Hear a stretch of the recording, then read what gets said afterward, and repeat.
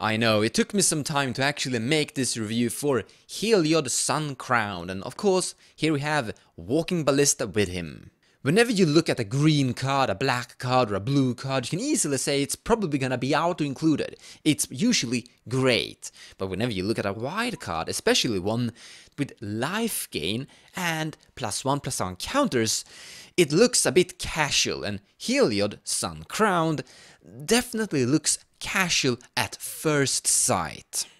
But there's nothing casual about this sun god. I mean, he killed Elspeth. This guy means serious business. There is a card that goes by the name of Walking Ballista, and it's hanging right next to him. So it's a XX, which means you can pay 2 mana, and it enters with X +1/+1 counters. You can remove a +1/+1 counter from Walking Ballista to do 1 damage to anything. And then you can pay 4 mana to put a +1/+1 counter on him. Now, the thing with Heliod is that whenever you gain life, you may put a +1/+1 counter on target creature you control.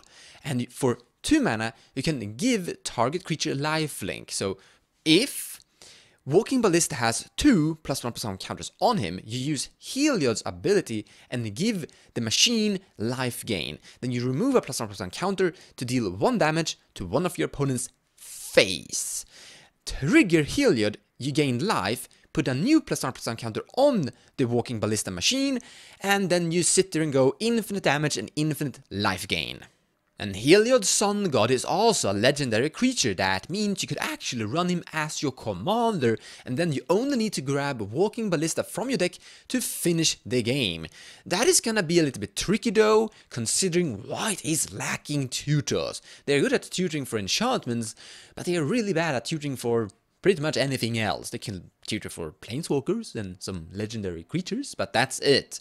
And that means that running Heliod as your commander is gonna be a very inconsistent deck. Now, putting these 2 cards inside your deck, however, should probably be the better option. You will gain more color identities, which means you have better tutors, and then you just tutor for the 2 cards together and claim the victory. However, just because something is viable doesn't mean that it's something you should do. Maybe there is something better you can do instead. Let's actually look at the mana cost here. So we have Heliod entering at a CMC of 3. We have Walking Ballista. You have to have it on 2 +1/+1 counters, because if it's only is on 1, you remove 1, it will die and will go to grave and it will stop. So you have to pay 4 mana for Walking Ballista. We're up to 7 mana currently. Then you need to pay 2 more mana to give Walking Ballista life gain. That means we're currently looking at 9 mana 2 card combo, and suddenly this combo doesn't look so good anymore. But we could trick it into play, right? We could use something like Flash Hulk and put the 2 cards into play instantly. Suddenly we got a 2 card, 2 mana combo.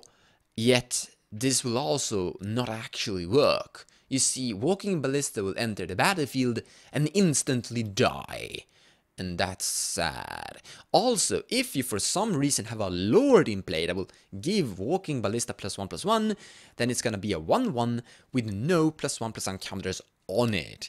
So from here, you can pay 4 mana to give Walking Ballista +1/+1 counter, and then you pay 2 more additional mana to give it lifelink. And then it suddenly turned into a 6 mana combo, 2 card combo. So, no. You can trick it into play if you had a Lord here that will put more deck construction demand on your deck. But I don't think Flash Hulk this into play is gonna be good. However, there's always an however. If you for some reason wanna have these 2 cards inside your deck, let's say that these 2 cards are auto-included anyways, they are good in general, then I think this is a combo you should go for.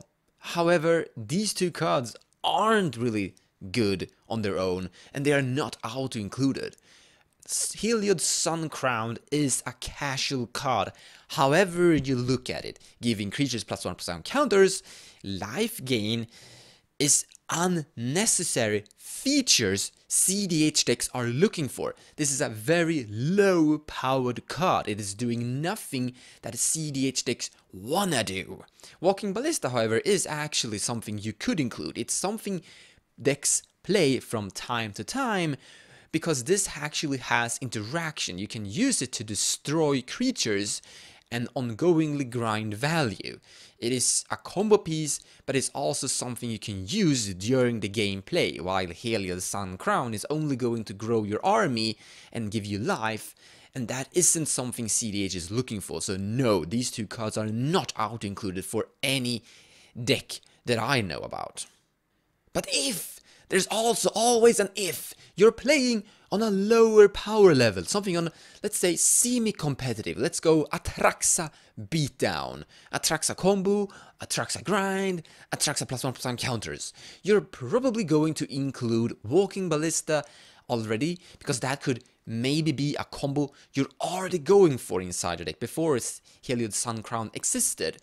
And then you want to have Heliod Sun Crown in that deck as well, because this is going to synergize with your deck in general. As Atraxa attacks, you gain life, you put a +1/+1 counter, let's say, on Atraxa. Now Atraxa will grow herself, and you put +1/+1 counters on your other creatures, and you're growing your army, and that is your game plan on your semi-competitive, lower power level. And then this combo is probably going to make sense. It's probably going to be a fair combo on that power level. It's not going to be broken. It's going to be something other opponents can interact with, because it's on a higher amount of mana, and the two cards are synergizing in that deck. So I think this is something for lower power levels in general.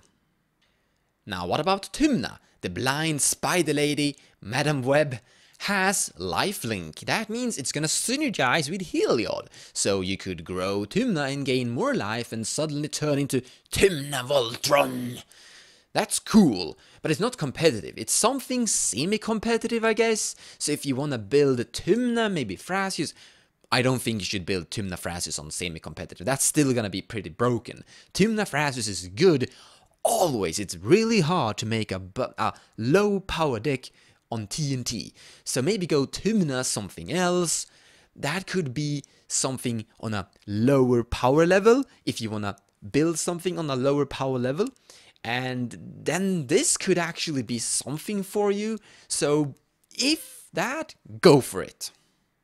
Thank you so much for watching, and I hope you enjoyed the video. If you like what I do and you wanna support me, consider sharing my videos or even checking out my Patreon page. Also, purchasing cards from the TCG Players website using the affiliate link down below will also help the channel grow. So a big thank you to all of you.